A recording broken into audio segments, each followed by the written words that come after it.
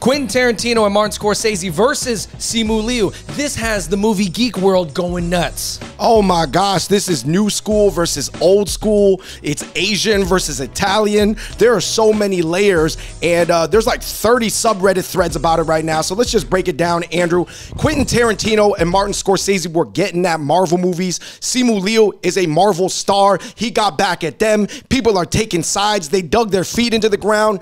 Let's go rewind to the beginning of the discussion, Andrew.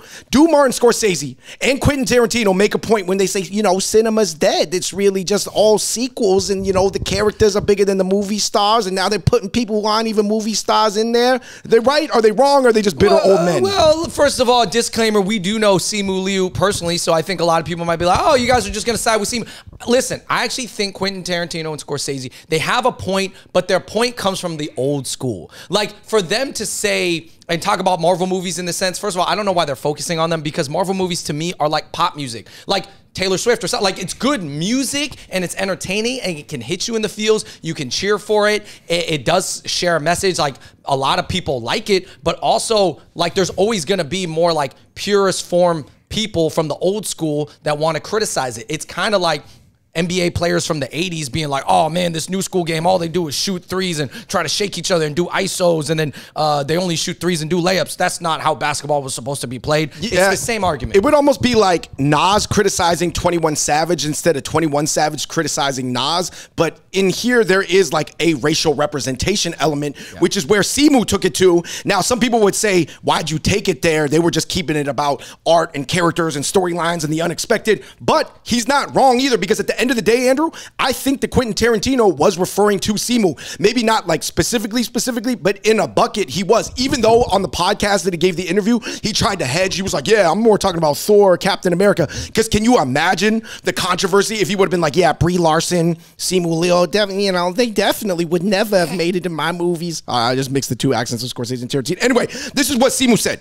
If the only gatekeepers to movie stardom came from Tarantino and Scorsese, I never would have had the opportunity to lead a 400 million plus movie. I'm in awe of their filmmaking genius. They are transcendent auteurs, but they don't get to point their nose at me or anyone. No movie studio is or ever will be perfect, but I'm proud to work with one that has sustained efforts to improve diversity on screen by creating heroes that empower and inspire people of all communities everywhere. I love the Golden Age too, but it was white as hell. And this is what ended up causing the crazy like movie geek wars of just at least the next week. Yeah, that last bar I think was the one that really triggered people. But I will say this, you know, I read Scorsese's response opinion on New York Times from 2019 when he tried to clear up his comments about Marvel movies. And he was like, well, you know, cinema is about the unexpected. And I was like, well, you know what is unexpected? Is seeing an Asian superhero. You know, or what is unexpected is seeing these stories of Miss Marvel, right? The girl from Jersey, the Black Panther 1 and 2. And I'm just saying, like, these are technically unexpected. But what you're talking about, I guess, is a more like societal unexpected versus like the plot line of the movie, right? Yeah, and you know, obviously I support Simu in speaking up because that is who he is. He is on Twitter, and he did step up for all Marvel people. Yeah. Because Quentin, in his interview, he didn't name Simu specifically. He said Quentin is very smart. He could have been hedging. I'm not saying he is or not. I'm just bringing that point up.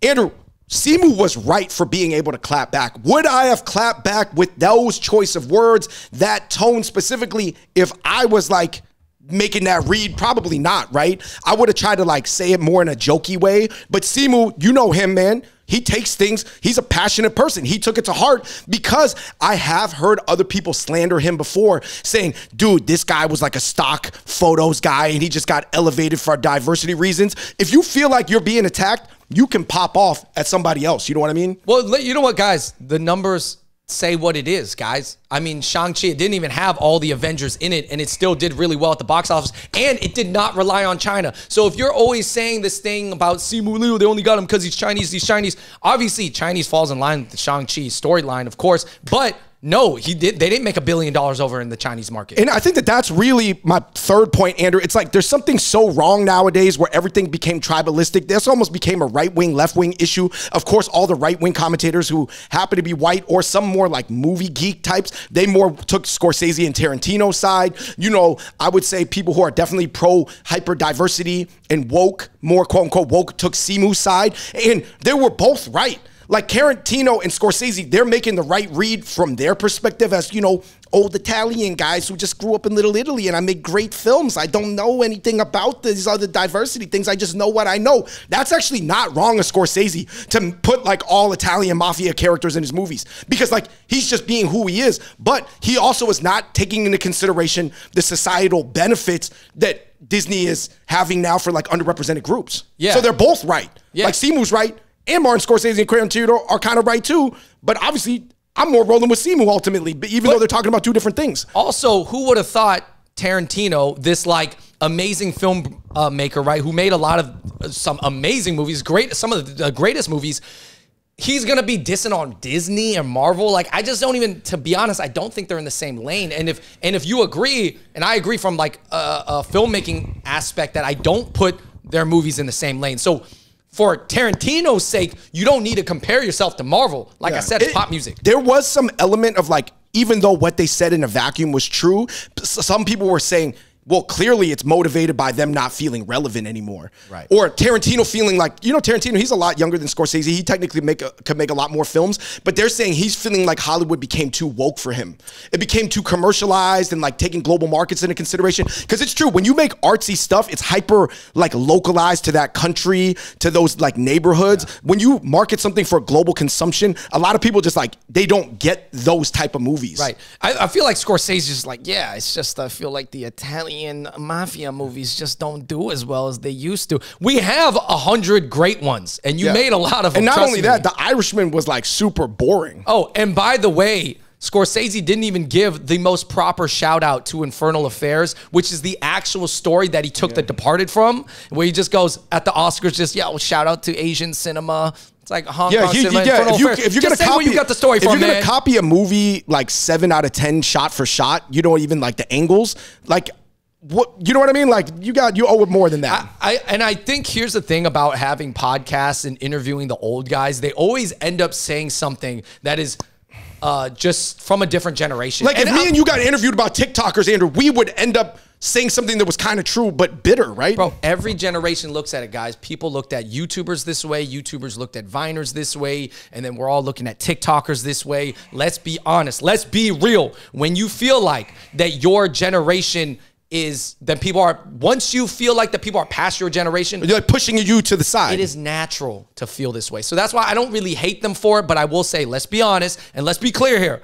I'm not saying they're the most racist dudes, right? I'm just saying they're old school guys, and they did not care about diversity or representation, especially when it comes to Asians. So now people are extra mad that it's Simu, who's Asian, stepping up for everybody. And it was crazy to see some of the white movie geeks, because to be honest, I do think most movie geeks are probably white, right? Because Hollywood was dominated by white people for so long, and they want to see representation for themselves, which is logical.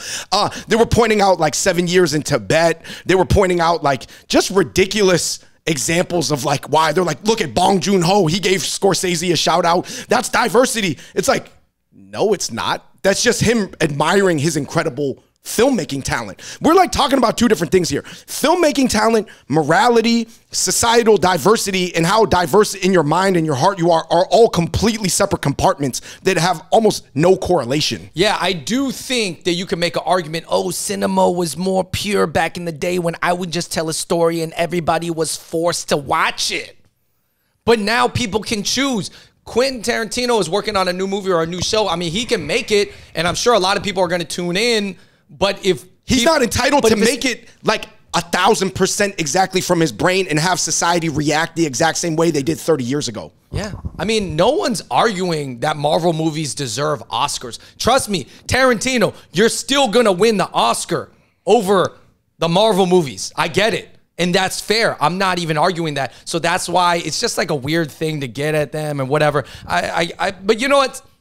Hey, Simu voiced his opinion, and what he said, actually, a lot of people agree with, although people wouldn't agree with the tone. I would have used a different tone, but I think I would have even brought out more receipts. I would have brought out how Scorsese didn't show the Hong Kong cinema love, proper, you know, allocated love. I would bring out how Tarantino has never had a strong Asian male character, and he played out Bruce Lee. Yeah, Lucy Liu killing a bunch of people, and like I guess like 6,000 crazy 88s dying, and like Kill Bill. That's not good representation for Asian dudes. I'm not saying he doesn't like, you know, all the samurai movies and all the, you know, he didn't help Hero, but it's like, as far as like Asian American representation, Asian guys in Western films, the reputation of both those guys, it's not that good. Yeah. I mean, overall, to wrap this up, like, I don't hate Quentin for this comment. Like, this is not the worst thing I even think Quentin Tarantino has done, to be honest. I mean, there's been controversy of him on set as a director with Uma Thurman, all this other stuff. And he is a great director. Yes. I remember the first time I saw Dusk Till Dawn when I was young.